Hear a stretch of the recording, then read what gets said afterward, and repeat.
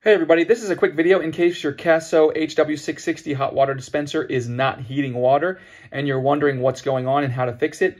So I'm going to tell you about the number one reason why your water heater is not heating water. That's assuming that it's plugged in and everything and you've gotten over all the idiot-proof stuff. The next thing that could be happening is that if this water heater has an overheating protection, if the system gets too hot, it will automatically stop heating the water. And you will need to reset the device when this happens.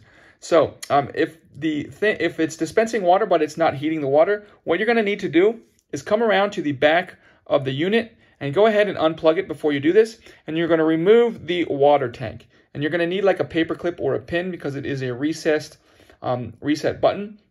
And on the back of the unit, right about here, a little bit on the left side, a little bit high middle, a little bit on the left side, you'll see there is a small reset button that you can press and hold for a second or two. That will reset the overheating fault and will get your water heater heating its water again.